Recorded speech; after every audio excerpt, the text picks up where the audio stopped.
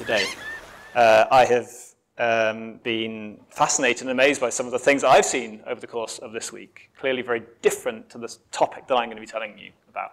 So my job is really to convince you that you should maybe put aside that algorithmic first approach and think a little bit more, or incorporate people a little bit more into the design and development work that you do and will do in the future going forward. I hope Jen motivated you a bit more as well about what can go wrong when you don't do that. What I'm going to do is talk through some examples of methodologies that are typical in the field of human-computer interaction. I'm going to show you some examples of how we have applied that type of methodology. And what I'm trying to do is convince you that that can really lead to very valuable outcomes at the end of that work. First, though, a bit of context. You may remember this photo from Matt's talk earlier in the day. This is a place called Dharavi. And Dharavi is a large informal settlement, or often called a slum, in Mumbai. It's one of the largest in India, actually in the whole of the world, probably. It's about 1 square mile in area, or maybe 2-ish square kilometers, that sort of space. And within that area, there is a population of around 700,000 to 1 million people, depending on the estimate that you read. So it's incredibly densely populated. Okay? Because of that, the typical resident of Dharavi lives in a single-room home, a very compact space. It's normally a shared space, so you would live with family, maybe friends, maybe co-workers, with less access to constant power supplies, constant network connections, less constancy in many of the things that you and I probably, well, except for with load shedding, less constancy with many of the things that we expect in our day-to-day life. And the reason I'm showing you this is actually because at first glance, this might not seem like somewhere where an AI-driven system is particularly probable. It might not seem like the sort of place where it might be the focus of someone doing development of AI or machine learning-driven systems. And actually, that is, in many people's approach, quite the norm. So it's not typically the case that you would see research or applications of more advanced technologies in someone like Dharavi. There's been a very long history of an assumption that technology will just trickle down, and at some point in the near or maybe far future, people in places like Dharavi will eventually have access to the sorts of things that we have today. So our yesterday is the today in somewhere like Dharavi. Think back again to what Matt said earlier, that vision designed in California. So I'm sure many of you looked at the back of your phones, laptops, tablets, and saw that phrase. And what that statement, what that brand is trying to imply is that California really is this magical place where innovation just ripples out of everything and everywhere. And what happens there somehow gets spread out to all of us all over the world. And we eagerly sort of lap up these amazing ideas and innovations that are coming out of this Californian mindset. Now, of course, you might be saying you looked at the back of your phone and maybe rather than designed in California, it says designed in Cape Town. Maybe it says designed in London or wherever it is that you are from. I think probably for most of us in this room, it doesn't really matter whether it says designed in California or anywhere else. We have a very similar mindset, way of life, and understanding of what technology is and can do. I have certainly used almost all the devices that I see in the room in front of all of you, and I probably suggest that's the same for everyone here.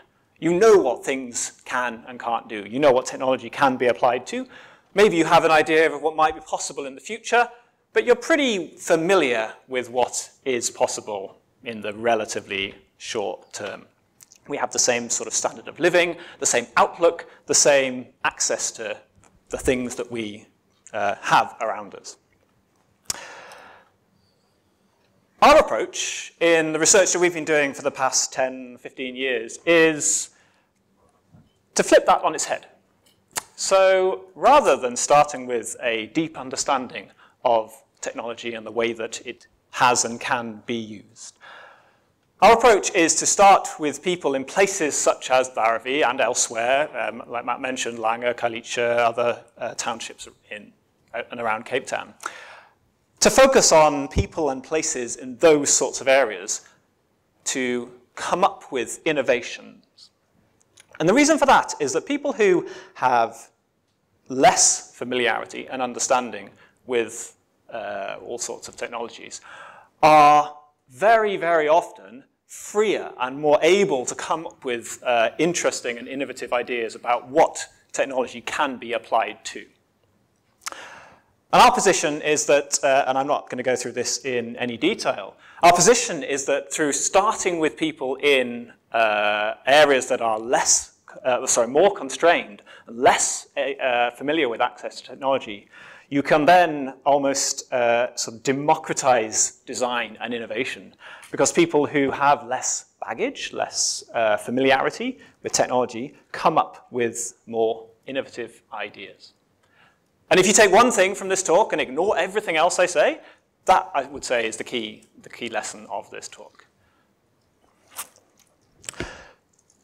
The methodology that I'm going to talk about for the rest of this talk is something that we've come to term itinerative design. And it's kind of summarized by the little diagram that I showed you on the previous slide. The term itinerative comes from two words. Itinerant, meaning moving from place to place, engaging with lots of people in different areas of the world. And then also the word iterative, which means repeating and, in our case, iteratively improving and refining designs and ideas that people have come up with. The first step of the types of methodologies that we most commonly employ is to start with local innovation. And most often that takes place in this sort of setting. So this is a design workshop in a room in a community center in Barrowby. And the key thing to notice here is that there is absolutely no sign of any type of technology.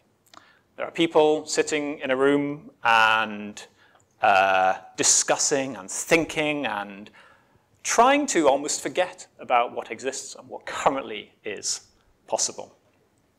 And I think actually that's not just a perspective that comes out of the sorts of areas that Jen, myself, Thomas, and Matt work in. It's not just the case that people who are sort of human-computer interaction specialists think like that. Listening to the talk yesterday about explainable AI, it was fascinating to see, I can't remember the exact example, but a combination of visualizations of effectiveness of a particular algorithm. And Inga was explaining how the more familiar example of the ship versus the heat map versus the chart, the familiar things, the everyday things are the ones that were most meaningful and most useful to people. But sitting in a room and talking about ideas doesn't necessarily get you to a really amazing, novel technology. So how do you actually come up with ideas? How do you apply human-centered methods and think about technology and people and how they might work together? Think about what Matt did earlier today, where he got you to take a piece of paper and sketch out your idea of your house of the future. Now, I was struck by the variability of the different ideas that people came up with there. So people talked about smart homes, eco homes, but also the vast array of, I looked around afterwards at some of the sketches that were on the tables. It was a very effective way of getting people to think about the future of technology. And it's something that we will do repeatedly with people to get them to almost free their minds and think beyond what they have at the moment. Here's a very simple example of a worksheet where we've asked people to reflect on their day-to-day life and their lived experiences and their challenges and the types of things that they experience day to day. I'm not sure whether this is readable, but this is another example of a type of sketching application where it says on there, if I could travel to the future 5 years from now and make a mobile specially for me, I would like it to look like and to work like this. So that means a mobile phone of the future. I wasn't actually going to do this, but we have a little bit more time than I thought. So I'm going to ask you to do this task. I'm hoping that you have a little bit of paper on the table still, and maybe a pen from the previous session. But I'm actually going to test out this right now. So I will give you 5 minutes, and I would like you to draw what you imagine your mobile phone of the future. And it says 5 years from now. So think about what you have now, what you understand about technology, and draw your phone of the future 5 years from now.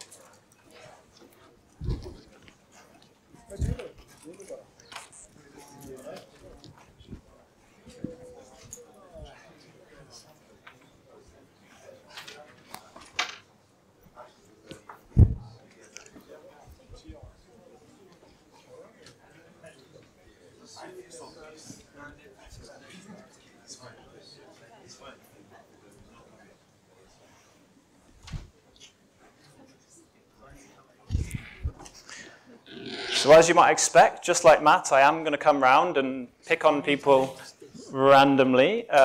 We can only do the blank paper thing once, so hopefully some people have got some sketches.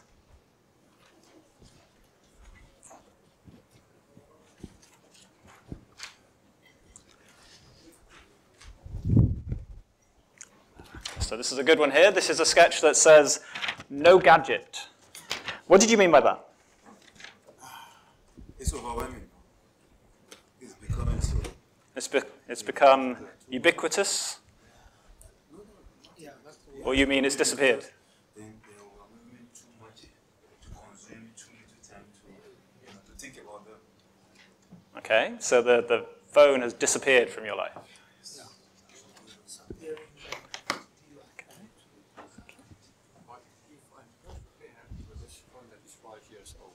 Okay, so an example here of being perfectly happy with the current device. So a rectangle with a bit of glass on the front and a touchscreen. That's perfectly fine. Anyone else? I'll have one more example. Anyone draw on their phone? Yes? I've actually thought about this a lot. So it's a little enough. Do you want me to give you the microphone? Okay, so this one is small enough because I have really small hands and I struggle to hold a lot of other devices. So it folds in half and can fit in my one hand. And then it has like a holographic screen so that like if you need a bigger screen, it can easily expand but without using like materials. And it's made from recycled materials because a lot of phone materials are like causing havoc in the environment. So something that's like easily recyclable, something that maybe can have different sizes if it gets made for different people so that it's not like a lot of things. And then like a very thick screen protector so that it doesn't break. Excellent. So thank you very much for sharing that.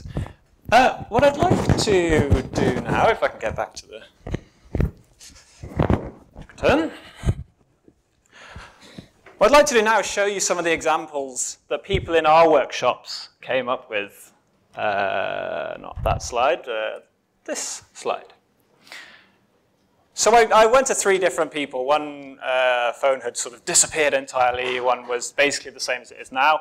And the other was, I would say, maybe an extension of what we have now to have more features in the way it might work and the type of display. People in places like Lange and Dharavi came up with an immense range of different ideas about what mobile devices might be in the future. And what you can see here is a selection of some of the things that have come up over the times that we've done this type of activity.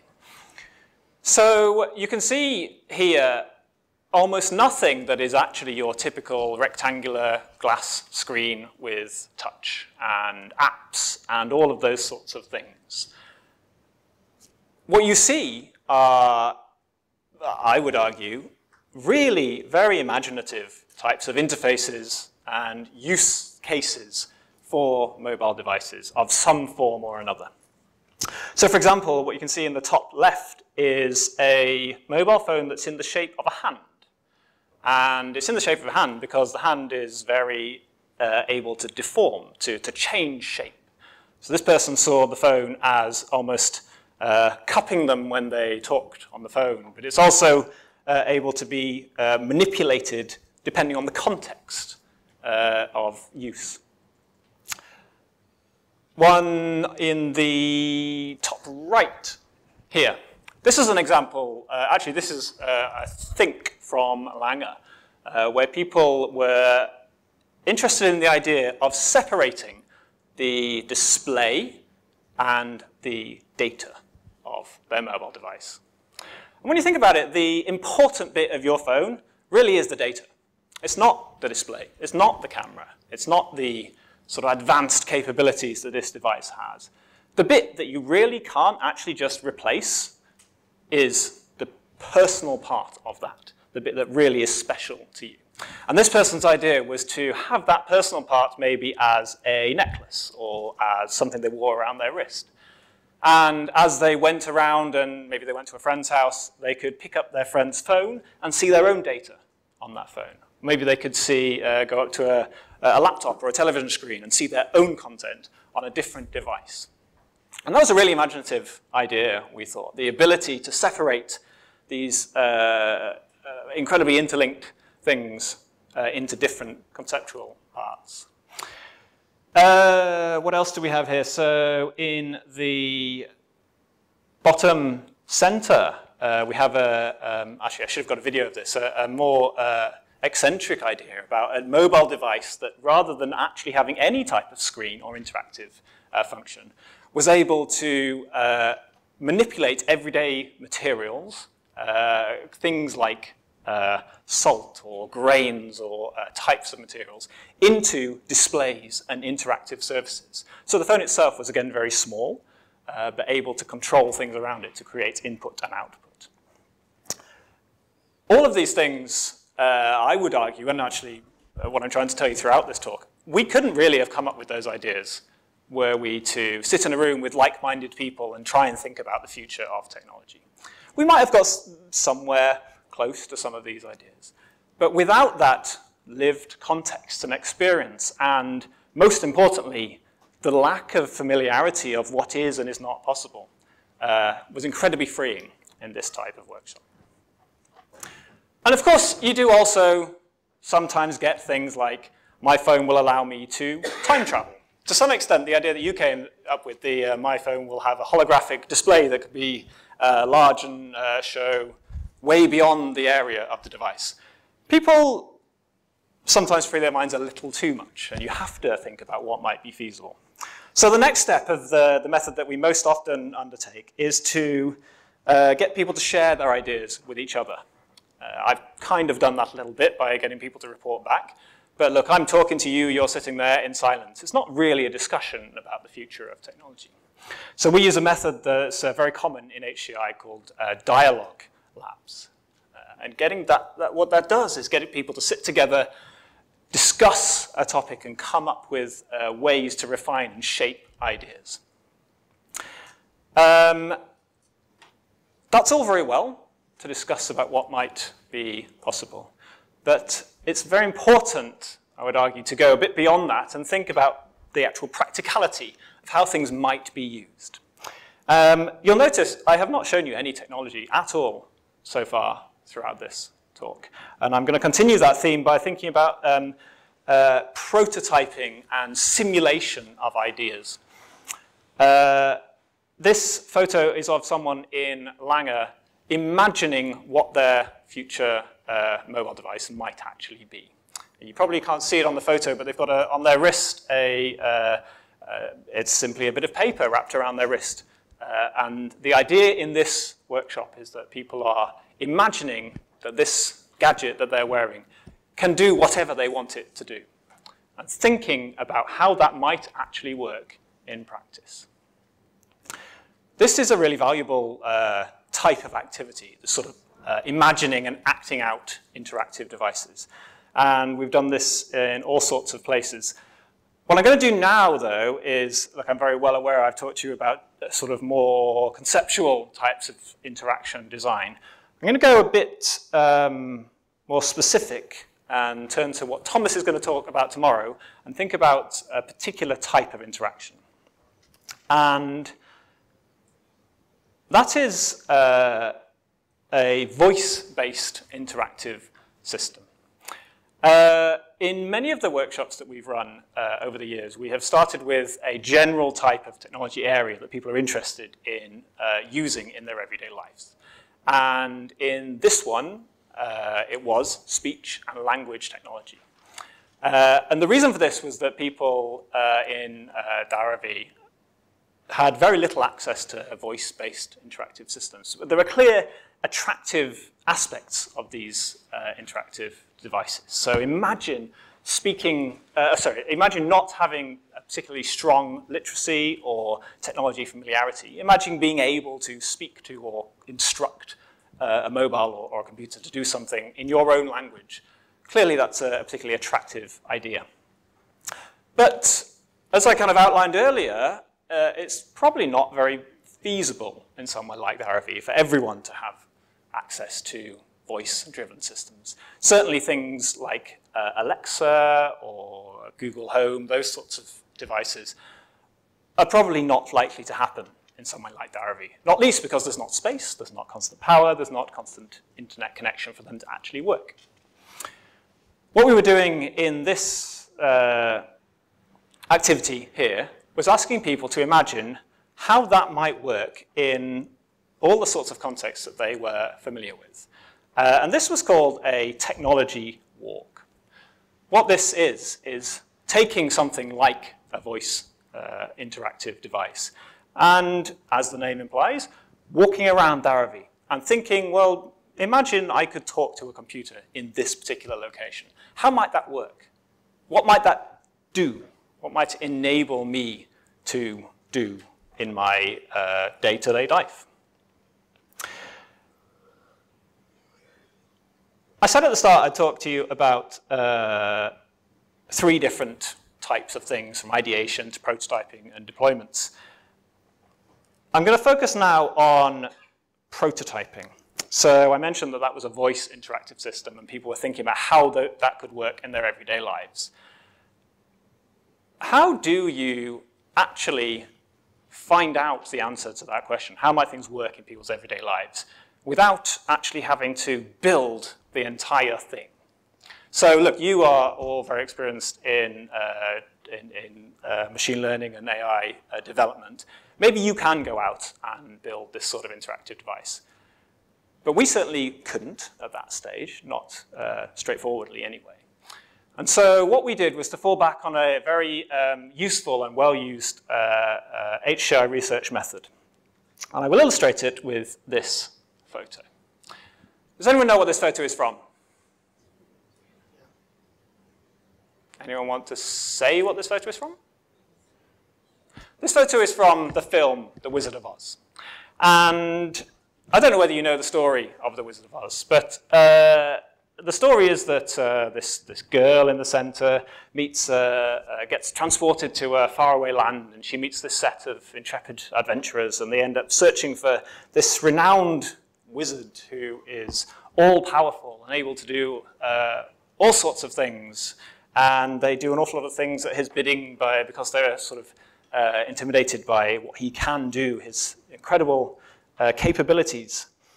It turns out and sorry if this is a spoiler, hopefully it isn't, actually it's just a small, shy-looking man behind a curtain, pulling levers and pressing buttons and making things happen.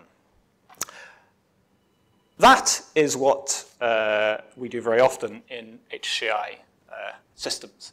Early on in the development of all sorts of interactive devices, it is very useful if you don't actually have to build something, because what that lets you do is understand how it might work before you have put the effort in to actually develop all of the interaction, all of the sort of supporting technology in the background. And this is one of the very earliest applications of this type of method in computer science. And I thought I'd put this photo on because it's interesting that this is also a voice-based interactive system. What's going on here is that the person on the left is a user of this, what's called a listening typewriter. You can tell how old it is just from the name. And this person is speaking, and you can see there's a microphone there, and they've been told that the computer is listening to them and can understand what they are saying. What they don't know is that behind this partition in the middle is someone on the other side who's just got a speaker that plays what they say in the microphone. And when they hear something being said, they type, and what they type is fed back to the person on the other side. And so through that method, the person on the left is given the impression that the thing that they're using is working when actually it's entirely human-powered, entirely simulated. So in our exploration of voice-based systems, we've used exactly the same method. And you may recognize this photo that Matt showed earlier. It's an incredibly powerful method because it allowed us to create this voice-based system in a public space in Dharavi and deploy what we positioned as a general-purpose speech-based interactive system that worked with near-perfect accuracy and amazing general knowledge, but in reality was Rini and Bhakti sitting on the other end of a telephone call with a Bluetooth speaker in the box and responding to people's interactions and queries.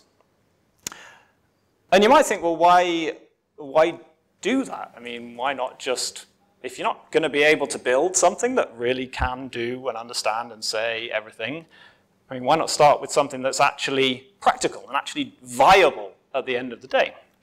Well, the reason for this is that you can understand an awful lot about the way that people and technology work together through this type of method. So we were able to find out about the types of interactions that people would undertake with this type of system. And you might say, well, okay, that's relatively obvious, right? People ask for basic facts in voice systems. People ask about specific types of queries. But more interesting and insightful were the things that helped us redesign and refine the interaction for this particular context in Dharavi. So things like how you might elicit queries from people and how the system might respond to particular types of interaction are something that we could only discover through actually deploying a system. But without having to build it first, we could discover those things and then fine-tune our development towards that particular type of application. I'm coming towards the end of my time, so what I'm going to do is skip forward a little bit to this particular example.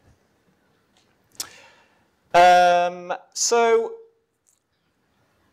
after developing this Wizard of Oz-based system, of course, we are real computer scientists, and so we wanted to design and actually build an interactive system from the lessons that we learned in that Wizard of Oz prototype. But one of the key things that we learned in Dharavi was about the sorts of things that would really not be possible for us to do with a sort of fully machine-powered interactive system. You've probably used Alexa and OK Google and all these sorts of things, and I'm sure you've experienced that they're not entirely useless, but not that great in many senses. Imagine putting that in a context where it has almost no knowledge about the situation and almost no knowledge about the types of interactions that people might do. It would work far less well. So what we decided to do was actually involve people, again, in the way that this system worked. The two different devices that you can see here are ways of interacting with the voice system in a public space in Dharavi. And what we designed them to do was for someone to walk up, for someone to press the button and ask a question and then get an answer from this system. But because we had been able to go through this Wizard of Oz prototype in advance of this, we decided to actually involve people in the responses to this system. So when you press the button on this system, what you actually get, rather than a purely machine-powered answer, what you actually get is a ticket printing out that gives you a number. And in the background, our system is sending your voice query off to a person who is listening to what you've said. And then they provide a voice response to that query. And then when you return to the box later on, you say your number into it rather than a question, and it will play you the voice response to the question or the interaction that you had. We deployed this system in places over Dharavi for a few days, and it was pretty much a complete failure. It was a great example of why you do need to test things with people. Connectivity was unreliable, batteries ran out, APIs didn't particularly work very well, people got confused with the state and the interaction, ticket printers jammed, recognition of numbers didn't really work, and people got very confused with how the system, the status of the system and how things were actually meant to be used. This was a really critical part of this particular study. What we designed this system to do was to be able to be deployed in the sort of environment that we had thought we'd understood from the Wizard of Oz study and also from our own experience in places like Dharavi. But it was a complete failure nonetheless. This is a really important part of human-centered research. Trying things with people and watching them fail and being almost surprised by the way that people interact with systems. People almost never interact with things in the way that you think they will interact. So actually one of the, I don't know whether Thomas will cover this example, but one of the most surprising things that we encountered in this type of interaction was that when we asked people to press the button on this box, and the first reaction was, well, which button? Now, I don't know about you, but in either of the systems, I can only see one button. But people thought the grill might be a button, the white bits might be a button, the holes for the microphone might be a button. The people that you design your interactive systems for and with are almost never from the same type of understanding background as you, and can be incredibly creative in the way that they manage to make things go wrong for you. I'm sure you'll experience this in your own work, in the types of the variability of data sources, data collections that you have to work with. Humans are incredibly imaginative and able to break all of the things that you build. But I suppose a key lesson from this is to not be deterred, to iterate and refine and create new versions of the things that you want to build, and then to experiment with those after learning about the types of things that people will and will not do. So I'm not going to take all of Thomas's slides for tomorrow. I'll leave him to talk about the implementation and the studies of what we've done with this particular application. But we deployed these interactive devices in a large number of places all across Dharavi. for a longitudinal period. And again, you are constantly surprised by the types of situations and scenarios that people and the environment manage to throw at you. But what this really helps you do is get better, is iterate, is improve, is make the things that you are developing more suitable, more robust, and more able to cope with everyday life.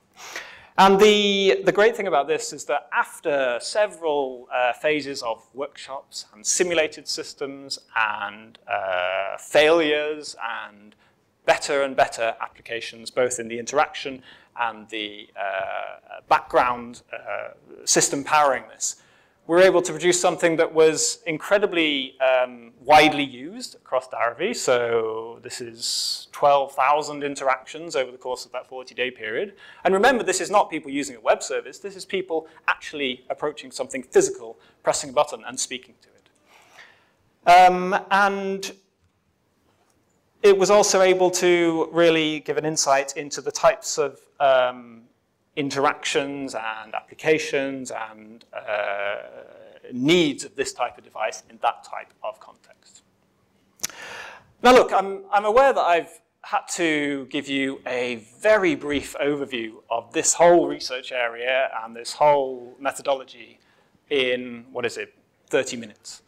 And I'm very happy to talk about this in more depth afterwards with any of you. But I think what I'd like to just reiterate at the end of this talk is that we are all very similar in mindset and outlook, and probably we would all make very similar mistakes in the way that we design interactive or non-interactive systems and services, because we have this mindset, we have this familiarity with how things work.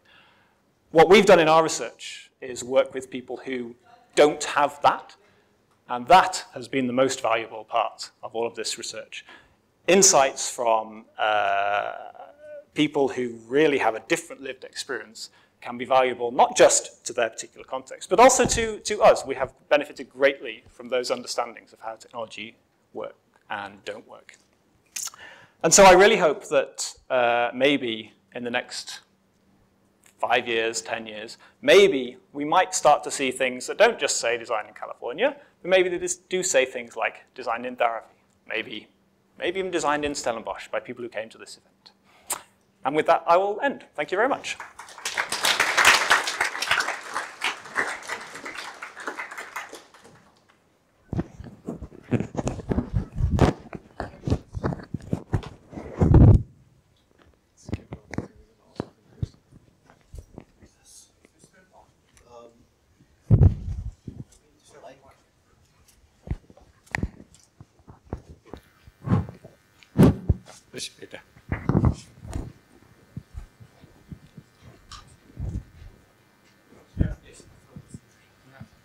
Thanks.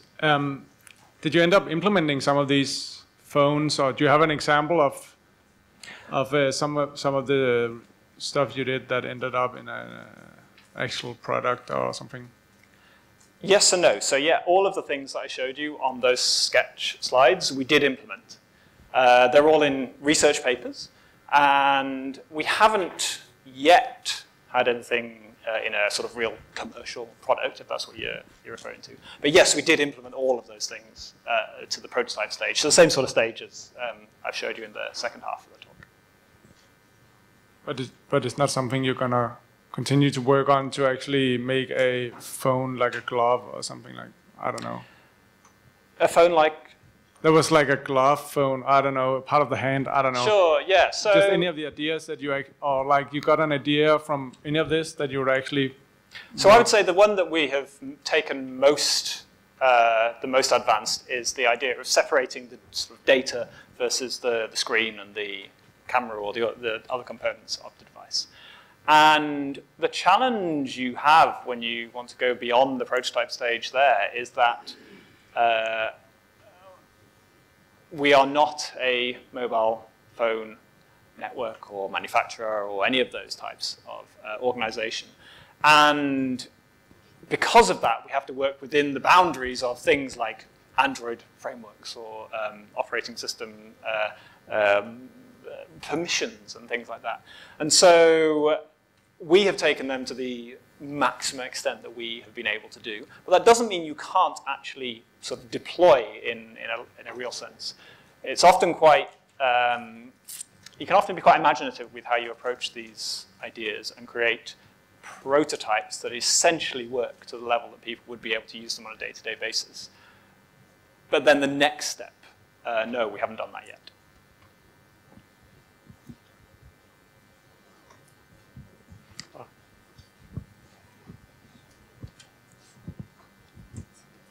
Hello. One of the devices, they said like you have to wait for 10 minutes and then come back and speak it in English. Could you explain like why it was like that for after 10 minutes? So yeah, I didn't cover that in a huge amount of detail, and I can totally understand why that might be confusing. The idea was that we wanted to be able to actually answer people's questions. And in order to do that, we had to involve people in that in some way. But getting people in an actual deployment to be able to answer things in real time would be near impossible. So it was almost crowdsourcing answers to questions and then be able to provide them back to people. And so that was the reason to have that 10-minute delay. And Thomas, in fact, will talk in more detail, I think, tomorrow about that sort of interaction model and how that can work with a combination of people and AI-powered questions and answers.